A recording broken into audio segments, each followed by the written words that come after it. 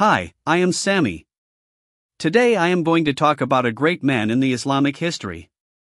Ibn Khaldoun was a famous Arab scholar, historian, and a writer.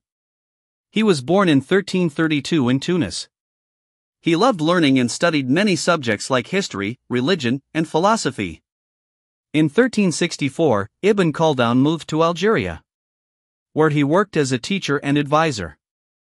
A year later, in 1365, he became the secretary of the Sultan of Morocco. He spent many years studying how people live and how countries grow and change. In 1377, he wrote his most famous book called Al-Muqaddimah, the Introduction. In this book, he explained how societies rise and fall and how people work together.